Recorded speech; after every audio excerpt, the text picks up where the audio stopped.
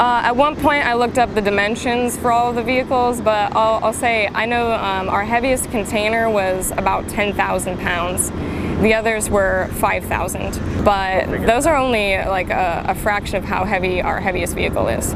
So right now our Charlie battery personnel are on the island of Tinian, and we're trying to ship out the final pieces to them that they need to conduct their operations.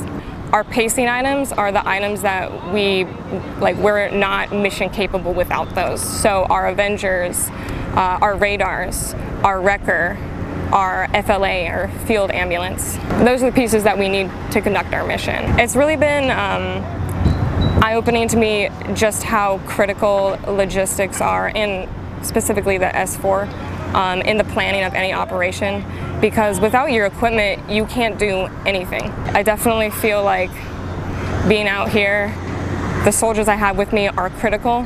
Whether or not they realize it, whether or not other people realize it, what we're doing keeps this operation afloat.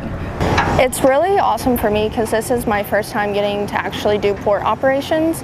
So it was really nice to see everything, how all the moving pieces went together, and just the finished product of all of it. Everybody's little parts coming together and making everything run smoothly. I would say I definitely, at least me personally, I have a lot more confidence in what we've been doing.